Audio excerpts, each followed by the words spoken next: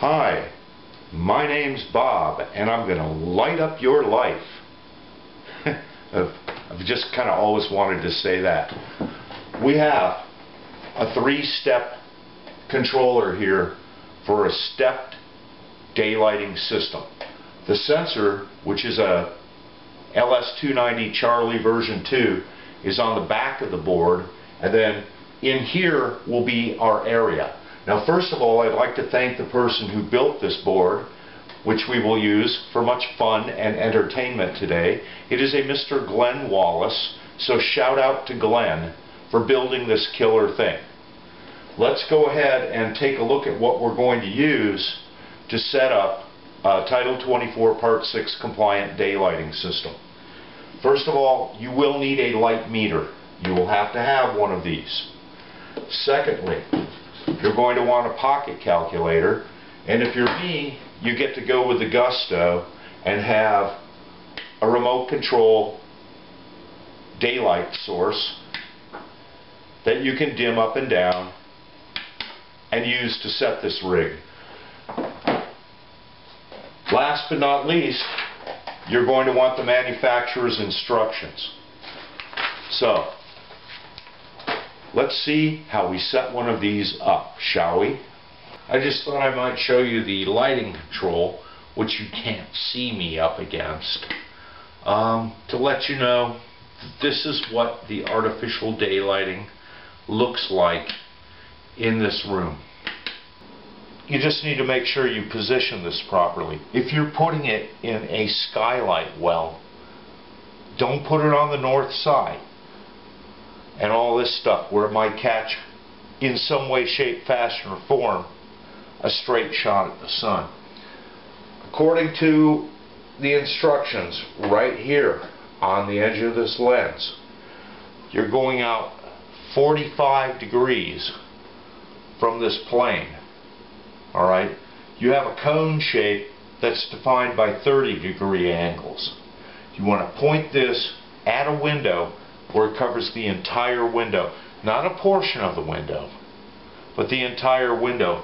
But it must not be positioned so that you get direct sunlight impinging on it, even if it's diffused by something with film or a haze factor.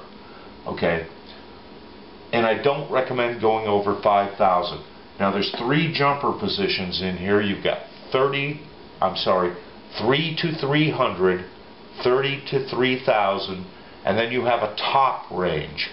I'm going to recommend to you that you do not exceed 5,000 foot candles at the top end of your top range. You set this with a jumper in here, and you set the controller to match it. If you do this properly, you will have no problems with this system. But remember, one of the more difficult things about setting up a daylighting system is positioning the sensor. It's critical as to whether it's going to work properly or not. Let's take a look at setting up a stepped daylighting system. Now you might think that a stepped daylighting system such as this would be of little use nowadays in the state of California, but you'd be wrong, because people still like to use track lighting, and you're allowed to step track lighting. In fact, it only requires 1 step, but you're going to want more than that because you need to meet your daylighting specifications.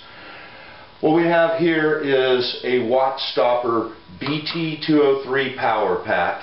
It connects to an LCO203 controller to power it up, and if you follow the manufacturer's instructions, which you must have, you can't get anywhere with these products without very carefully following the instructions, you can see how to wire up the low voltage devices, such as this. This is also a Wattstopper ceiling mount aux sensor, and I doubt if you can see it, but its little red light is indicating that it's working.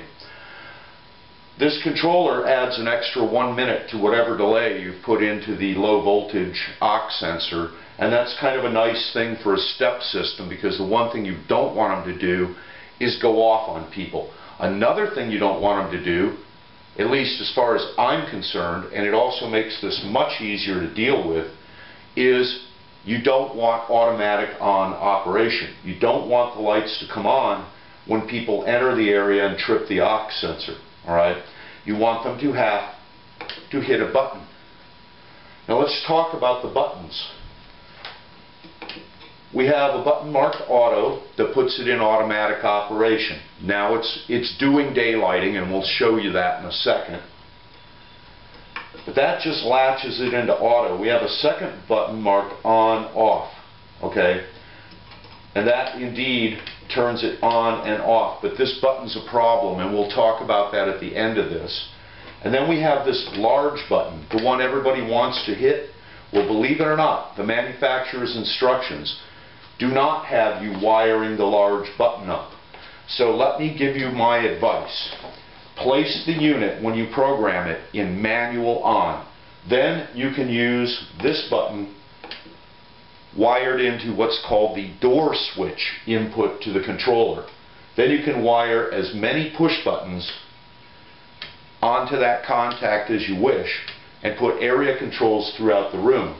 It's a little hard to see, but this door switch input toggles you between auto operation and off, which is what you want. You don't want to override the daylighting set point. When you hit this on-off switch, that's what happens. At least the way it's shown wired. We'll show you how to fix that for Total Title 24 Part 6 compliance in the state of California. First thing you need to know is, how does an open loop system work? Well, the sensor is actually located on the back of this board. Okay, this would be our task area up front. We've got a light meter that we're going to need to use to set this up. What you need to tell the controller right off the bat is, one, I want you in manual operation, not auto on, and two, you need to tell it how much light it's seeing at its task area when it's seeing a certain amount of light at its sensor, because these two things will be different. So you tell the controller that, and it develops what I believe they call in their instructions the daylighting factor. I like to call it a sensor ratio. It's the ratio of the outdoor sensor. This is an open loop system, so the sensor's looking outdoors. That's an important point. The sensor's looking outdoors, and it's trying to make its best guess as to where to put the lights inside. So the controller has to know how much light's impinging on this sensor when you're getting so much light at your task surface, so therefore it can calculate where to put the daylighting set points. Speaking of which, when you're doing your daylighting set points, this controller has right, left, and up and down buttons. Wattstopper has made it very easy to enter test mode. You simply repeatedly hit the down button until it says enter test mode. You tell it yes. It's going to stay there for, I believe, 10 minutes, giving you time to check out your set points, or in this case, just check for basic operation of the unit. I'm going to put a little light on the sensor and see how that works. Okay, and a little more, and a little more. And you can see that we have 3 daylighting set points in here. When we're in test mode, all the time delays are removed. Also, none of the buttons do anything anymore.